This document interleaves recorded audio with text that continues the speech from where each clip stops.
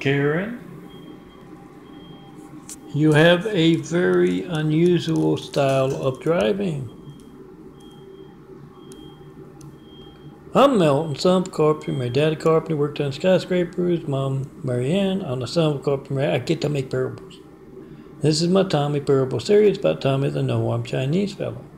Average worker of our fictional unseen business of the Orient. Unseen business, the Chinese streets. Tommy was told by his boss to stick his right arm into the wood chipper. They've always got a wood chipper around those.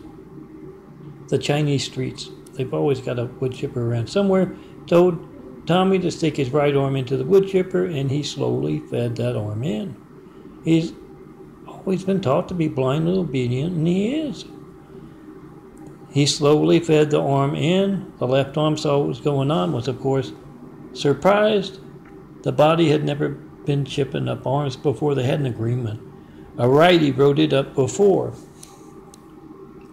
He got chipped up, and when the lefty saw righty getting chipped up, he realized Tommy had broken that written agreement.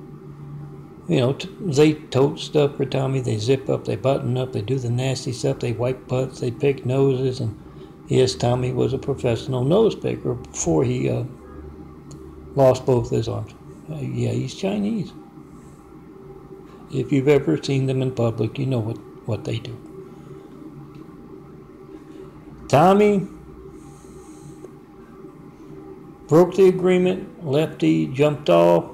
Now he just has to rely upon the kindness of strangers to pick his nose. Tommy does. And strangers aren't always kind. The good thing about that is because Tommy is blindly obedient, he got a promotion. He's bossing a whole lot of folks around. He's management now, and he's got a whole lot of extra responsibility, and that's where this picks up. He got Karen hired, a character. You know, the Chinese, all the streets, the unseen business, or fiction relies on staged events and gene pools of people, whole lot of folks who look alike, taking turns being somebody, or being lots of people all over the world. The streets rely on that. It's the unseen business, and Tommy thought he messed up. He was managing just 5 Karens when he got them employed at this company. He was switching them in and out. You know, they had to go put money in the meter during the interview, and he put the next one in. Well, I don't know why they do all that, you know, switching in and out, but it's our streets, our fiction play along. And yeah, then the next one will have to go to the bathroom and go outside and smoke a cigarette. And he's switching them in all day. He had the stupid one in for the interview, and he thought he'd lost, you know, that big opportunity. But turns out the interviewer liked the stupid one, so he hired her. And as you might know if you know our Chinese streets, they will do something to death. They'll call up Uncle Wang and Aunt Susie, and they'll have a whole lot of folks doing the same thing. They'll have hundreds or thousands of Karens moved in and out of the shoes of the Karen character. And as the Ching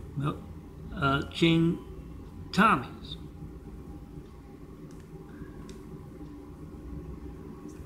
personal said he needs a personal assistant more than most because he's missing both his arms.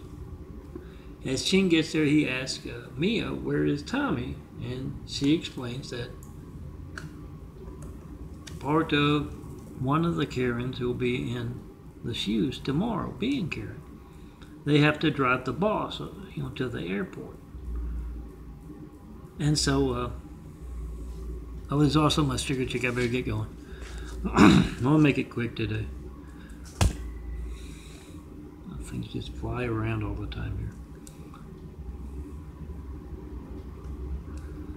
I forgot to switch. Oh, I'm having trouble. Between two pharmacies, one that delivers makes it easy if it's raining or if I don't feel well to go down the street. There's some mix-up as far as the test strip, so I may have to stop just show you my imagery for a while. Because they're like months behind. And yeah, I haven't used months worth of stuff. So I go into the doctor on Tuesday and check on stuff. Hopefully get a little better pain medicine. Sleep's the real pain medicine. It would work better than morphine in the hospital there. But where was I? Oh yeah.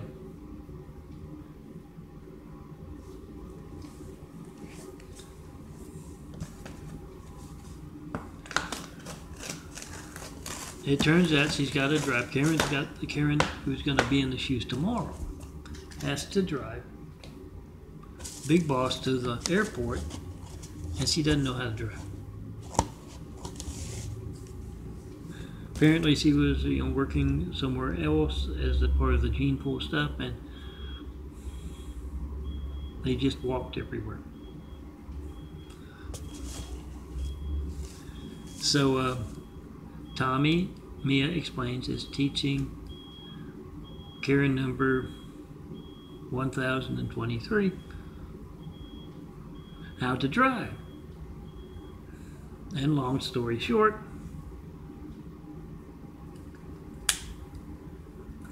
here, trigger this thing. Long story short, that Karen is in the shoes the next day. I have I'd guess somewhere between 10 and 20. I've made videos of it. I'll take the put them in the same way, boxes up. I think I've done it both ways, with it on first or not on, and I've tried it both ways when that happens, and it it says error when I put it in, and I have to go through like 2 or 3 to get it to work. That's happened a few times, I think, but it certainly isn't like a month, 2 months behind. 217. Not only that, I just noticed on the strips that they delivered that says I'm supposed to be doing it 3 times a day. She never told me. The doctor never told me about that.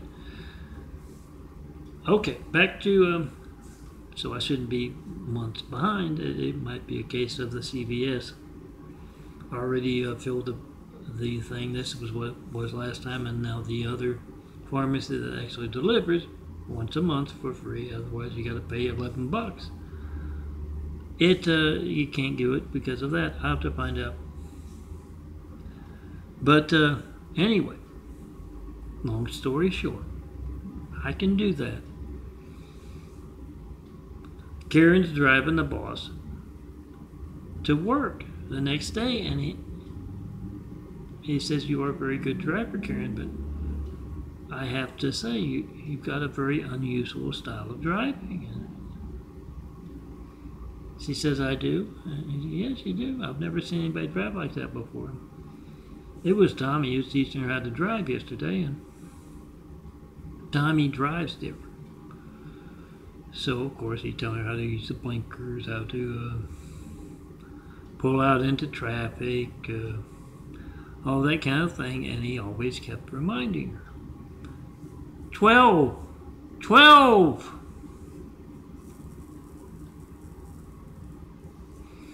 But yeah, a lot of driving instructors, they'll tell you to put your hands at 10 and 2. Tommy doesn't have arms. He drives it, it hurts his teeth, so he lets his girlfriend aim at the snake pit. He does that mean snake dance now. Missing both arms. He's always been scaly. Always talked with that harsh lisp, and he likes to stick his tongue out a lot. So now he does that really good snake dance. And he won her heart, and he lets her drive because it hurts his teeth to drive, because he's a very animated driver. He weaves in and out of traffic, and he doesn't have his arms. And he could drive with one leg, as long as he doesn't have to, especially since he no longer has a stick. He's got an automatic now, he could, but he uses his mouth, and it hurts his teeth. He likes to weave in and out of traffic, and so he tells, Karen, and he has to teach more of them to drive. He'll tell him, 12, keep your hands at 12. I'm Melton, son of a carpenter. Try to call me, 424-229-4140. Yeah, I wanted to make this short, but yeah, I've got flash drive labels, but I don't know how well you can read them, but it's the closest thing. The others are way over there.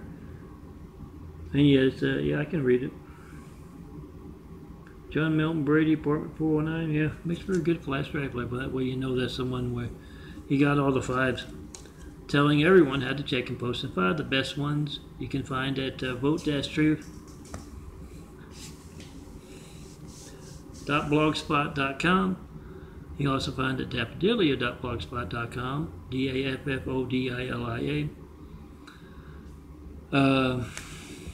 That's also ChristComplex2.wixsite.com/daffodilia. Portfolio site where I think I put them there. I gotta check. I was uploading, I had to do something else. I better go check on those, but they'll be there soon if they're not already. And you can find 19,000 plus, including my big fives there, that tell you how to check and post 5, not one Flight 93 check of America's Lifelines. You calling me up and reaching me. Not one in over 9 years of asking. That's a lot of man's censorship without fear of being covered by even news. Certified mail to me, no mail about the Flight 93 checks.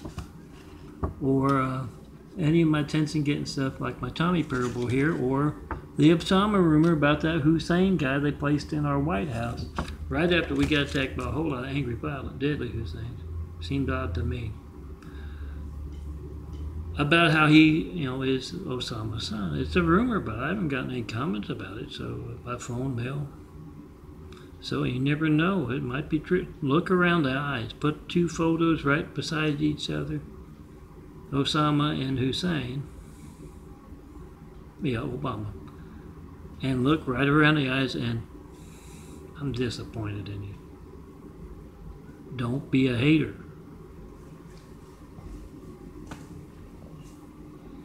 I haven't gotten any comments, no Flight 93 checks, 9 years of asking, no mail about the Flight 93 check. Make a video of the mail before you send it. Use FedEx, UPS, any private carrier. And yeah, it takes 5 minutes to make the video of whoever's in the room there with you, their phone not working, as you try to call me. You're going to get something boring, the phone ring, error message, busy signal. You have to leave a message, I don't get it. If you don't show up on my caller ID, you can find my call log videos on youtube.com/DNFD series, where you can also find links to 19,000 of these to be printed as 4x6 prints. Like you print out your family's photos. Yeah, they kind of have to be prepared that way. They all have, kind of a background so that part of the image doesn't get cropped off. Check it out, download, print them out. And yeah, when those Mormons come knocking on your door, they can reach me by phone. Taught me about my Gates livelihood, my hijack lifeline, my hijack real work, building Jesus' Immaculate House here on earth. Call me up to tell me what you believe. Ask what I mean by Jesus' Immaculate House here on earth. Cities, community, it's really not just those places you go to on Sunday or any other day of the week. Put the best mankind has to offer in those homes. You can't call me up to tell me about that? Yeah, that's those folks who place that religious guy. They don't name them Hussein unless they're Muslim. And the highest office in the world right after 9/11. Incredibly bad taste. Yeah. I heard Hussein grew up in Africa during those formative years to be closer to his dad, Osama. I haven't got any comments against that Osama rumor. None for either, but yeah.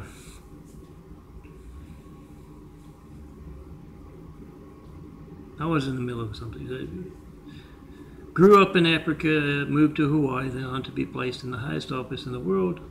Right after we got attacked by a whole lot of angry, violent, deadly things. That seems odd to me. We need to take America back. Truth is the best way to do that. Make that video of America's high-tech lifelines.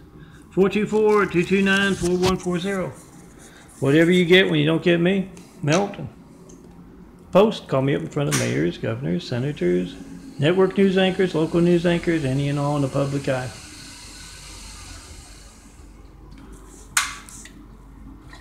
Oh, here are the five. Yeah, all policemen, all cops. You can't reach me by phone.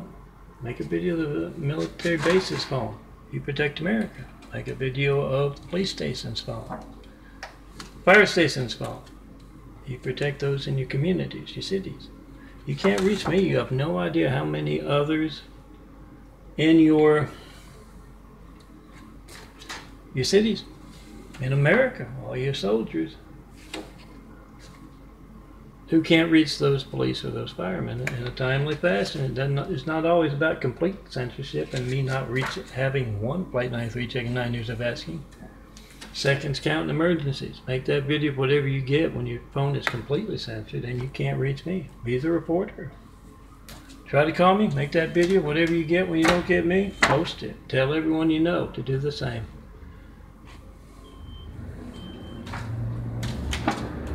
Come see me in person. Have We'll travel. And show me the perfect place to build a Jesus' immaculate house here on earth. Best people to start building with. When you see someone other than me in my changing eyes. And those 19,000 plus photos, examples of my graphic art. I'm not making any money doing because, yeah, graphic art employers can't reach me by phone. And the next time you're calling up countless other customers besides me. And you get that boring thing. Yeah, it's not going to be boring if you need firemen, police, paramedics, but it's money out of your pocket every day. You don't know how many folks, when you call them up, you get that phone ringing, there, Mrs. Busy Signal. Oh, there's the Mormons. Wallpaper your neighborhood with those things. You get everyone in your neighborhood trying to call me and asking them, how do you reach Melton by phone to talk to him about his hijacked religious expression? His hijacked phone, his hijacked lifeline, his hijacked his Gates livelihood. How do you reach him? You get everyone in your neighborhood checking and posting 5 in front of them. I can guarantee you they'll write you off their sales rep. And now, yeah, I see them around here so often being irritating. Try to call me, 424-229-4140. Print these things out so you can explain to everyone about their Gates livelihood and hijack lifeline. Then yeah, come see me. Tear down that great wall of evil that has just me and all my imagery. And let's get started building a better world.